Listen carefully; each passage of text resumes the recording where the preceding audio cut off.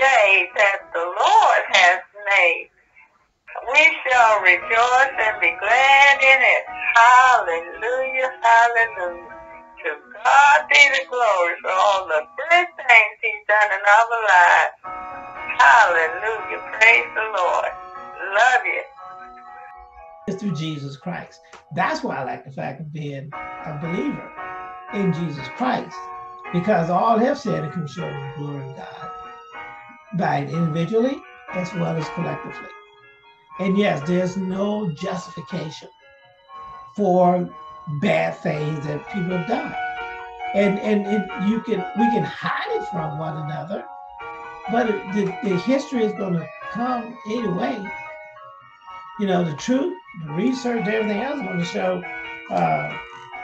I ain't all that in a bag of potato chips. I thought I was. Somebody taught me that I'm supposed to be, I talk about racism and stuff. Some people then say, well, I was taught that I'm superior. I was taught that when I say black or brown or white, that it means that I'm glorified in God. Huh? Meaning that if some people sit there and say, well, based on the color of skin, I have purity. Even the fact is that nobody has the color of skin that even equals purity. All of us have melanin in our skin.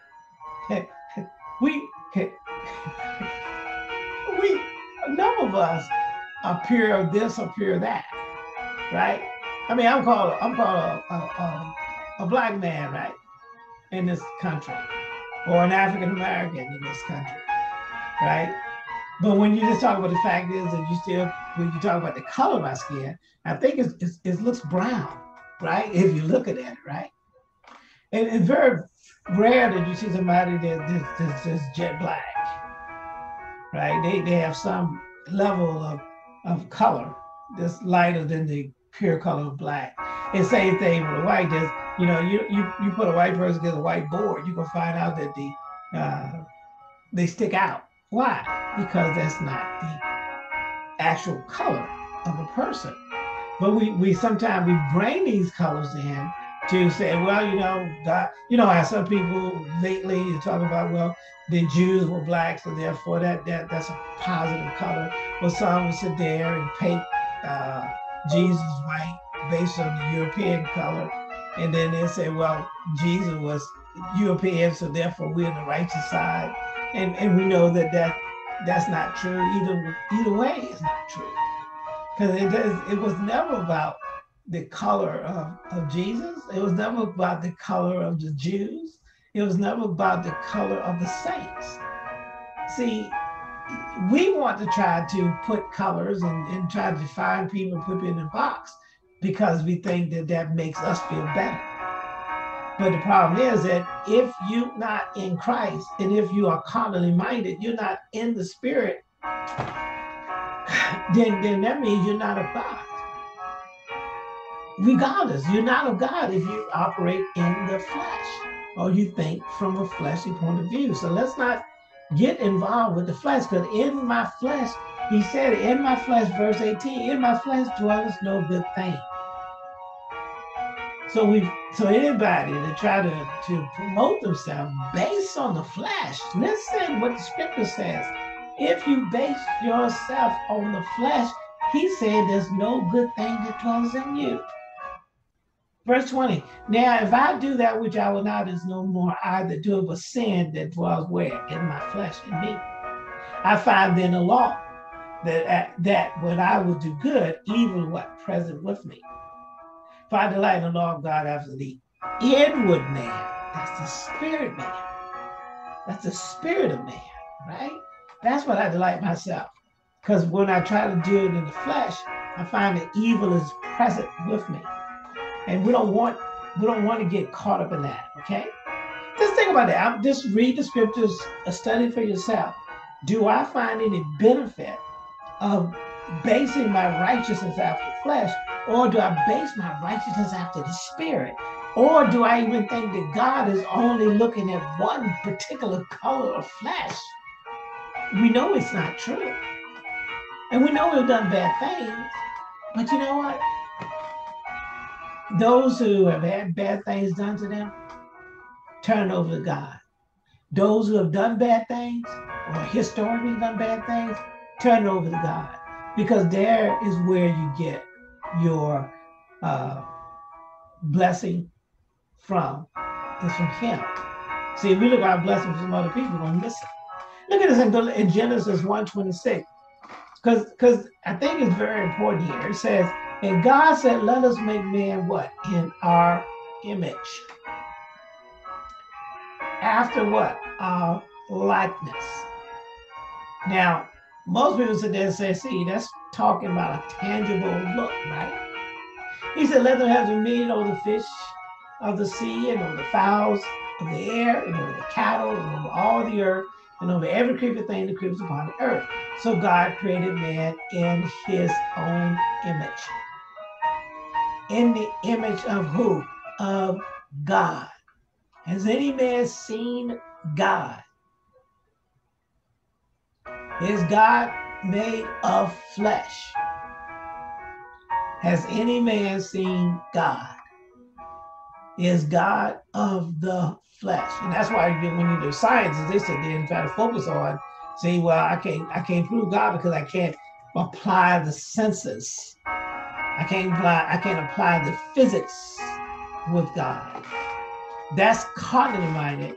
And if we sit there and try to think God is carnal or something that you can see in the flesh, you're going to miss God.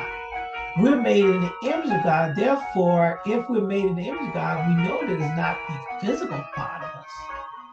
Even though people want to put that down there, right? That's what some people want to do. But God, let's go. I got next scripture to show you, but the bottom line is we're made in the image of God. And if no man has seen God, then what is the image of God?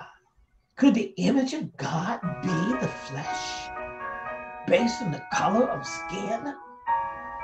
Based on the height, right? What image? It says in likeness, right? And God blessed them, and God said to be fruitful and multiply and replenish the earth. Meaning, for something happened, and God said you want to replenish the earth. You can't replenish without first plenish, right? So it was plentiful of us at one time, but something did happen. And we're talking about that's another stuff said by itself. Replenish the earth, redo something. Right? And subdue it, get control of it, and have dominion over the fish of the sea, and the fowls of the air, and over every living thing that creepers upon it, that creepers or movers on the earth. In Genesis 2:7, look at this now.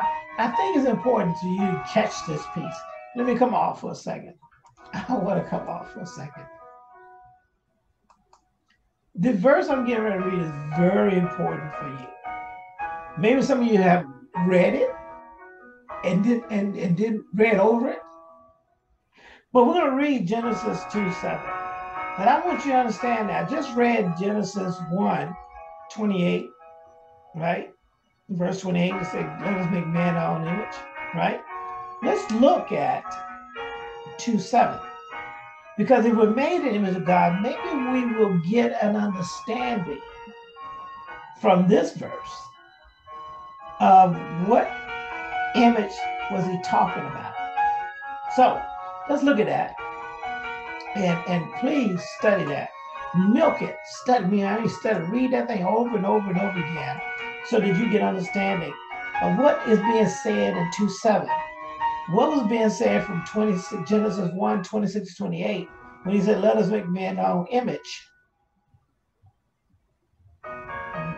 And if we're made in the image of God, let's see where that description of man creation, what part of that image that God is talking about.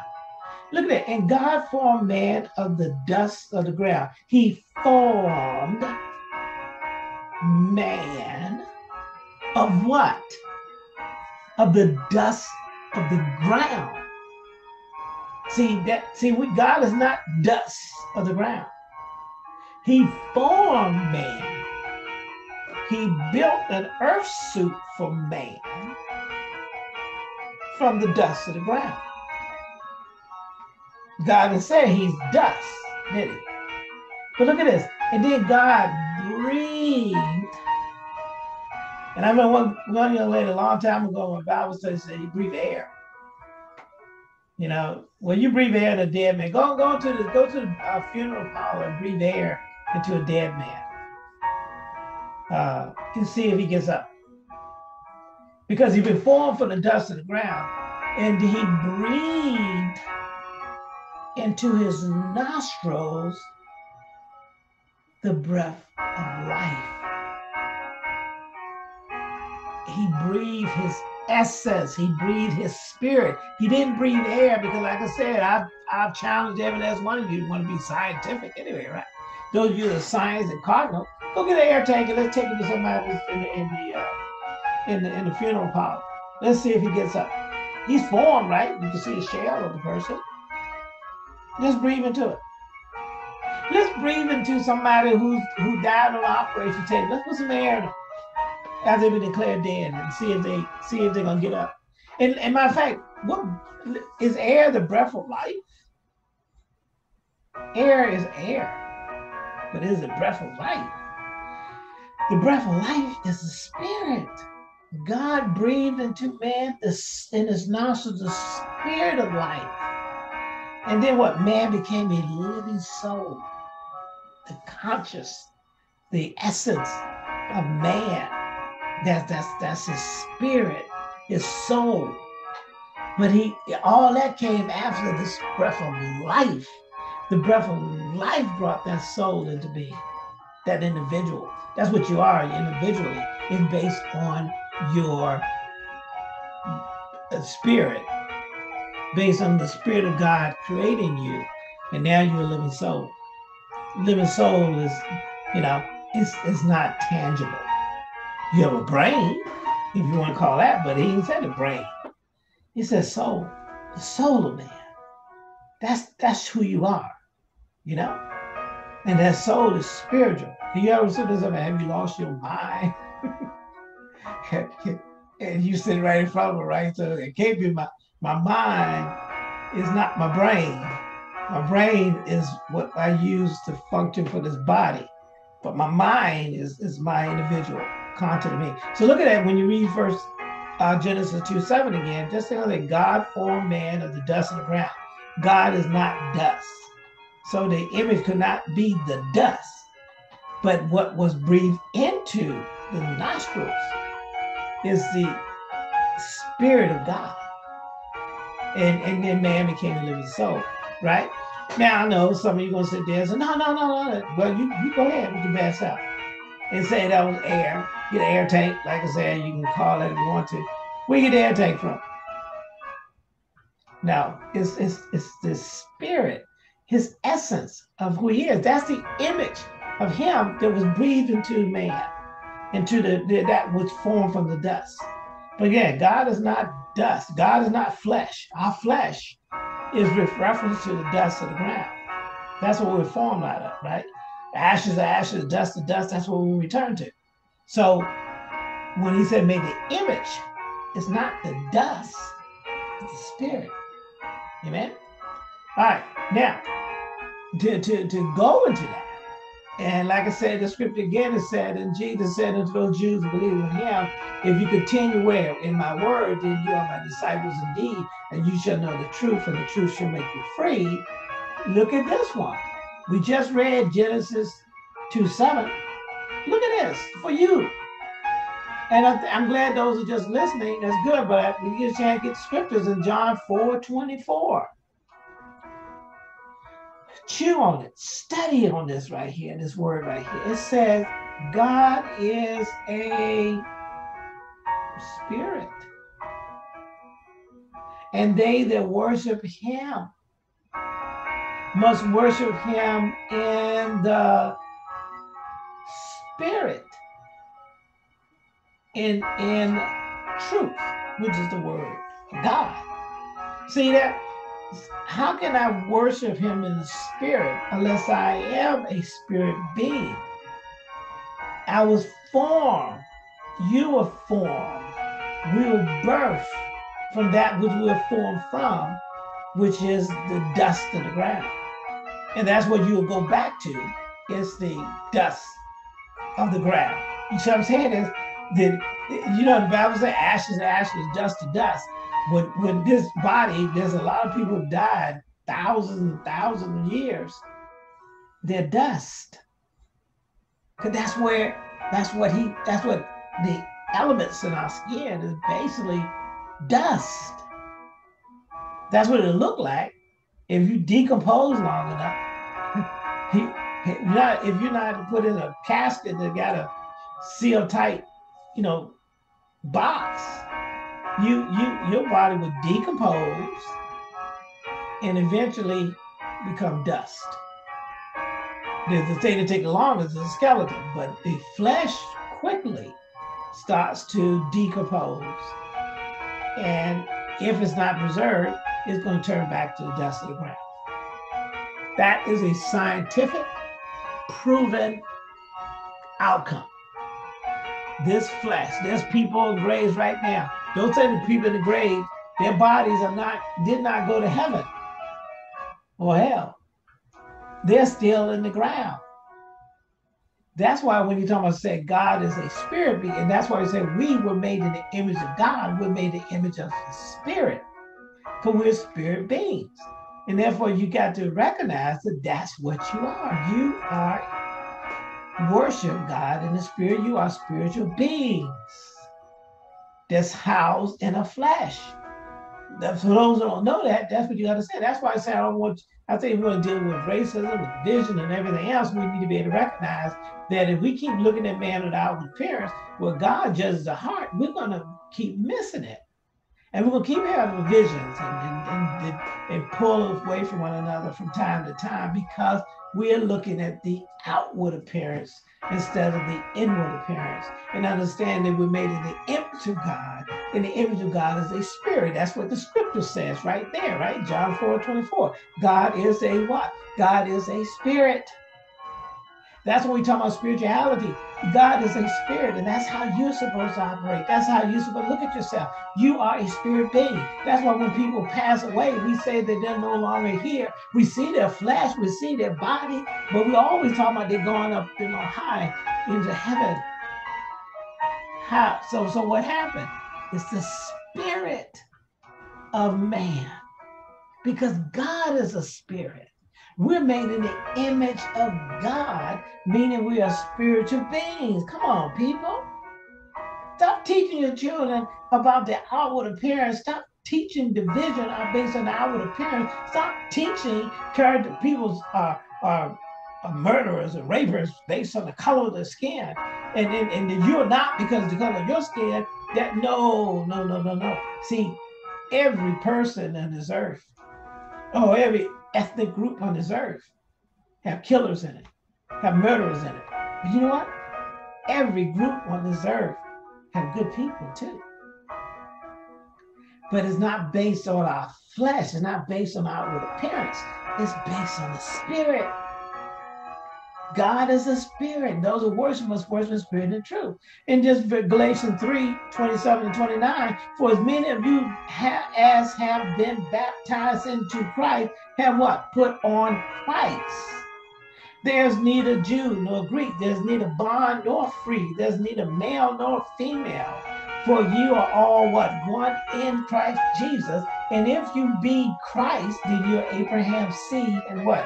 Heir according to the promise. But it's all about a spiritual understanding. This spirituality. Our faith is spiritual, not cardinal. I know we've been taught that. I know we've been taught that over and over again. But we need to sit there and recognize we're spiritual beings. I like this scripture here, and as we start to close up, it says, a living stone in a holy people. Wherefore, laying aside, look, all malice. Don't teach your children malice. All guile. Don't teach your children to lie.